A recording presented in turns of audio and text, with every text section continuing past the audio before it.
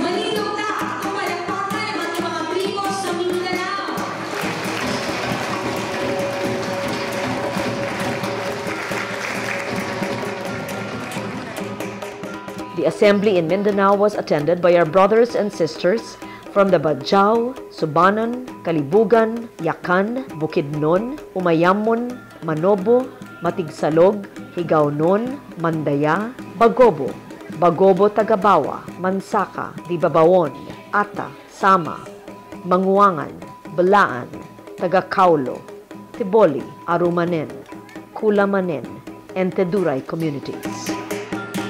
Pero siguro, pare-pareho naman nating mapapatunayan na pagdating sa pag-aangat sa kabuhayan at pangangalaga sa ating kultura, marami pang kailangang gawin.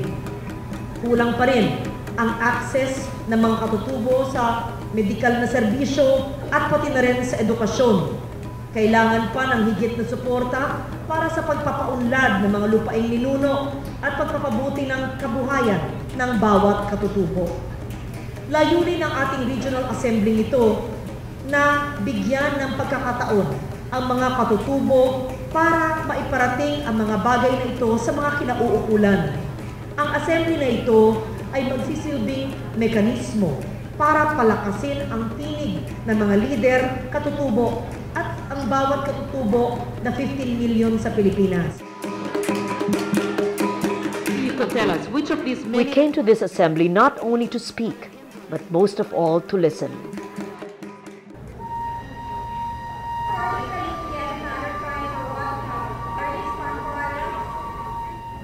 And in this peaceful dialogue among stakeholders, seeds of mutual understanding and appreciation were sown, sometimes even beyond the need for words.